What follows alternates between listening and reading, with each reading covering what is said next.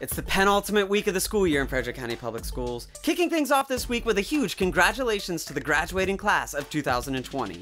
Throughout this week, FCPS has been hosting virtual graduations, and while a virtual ceremony isn't quite the ending to your high school career anyone expected, we couldn't be more proud of the class of 2020.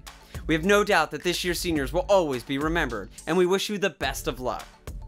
We'd also like to congratulate the student winners from the Startup Frederick competition. Modeled after the television show Shark Tank, this local competition challenges students to pitch a business concept to a panel of judges. Great job to all competitors, but especially to the individuals and teams from Cakes by Molly and the Blast Cap who tied for first place in this year's event. Lastly, the Board of Education honored FCPS employees Debbie Langowski, Randall Canaster, and Craig Zierfoss earlier this week.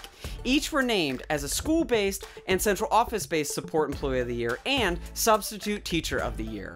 Well done. For more information on any of these topics, check us out on social media or fcps.org.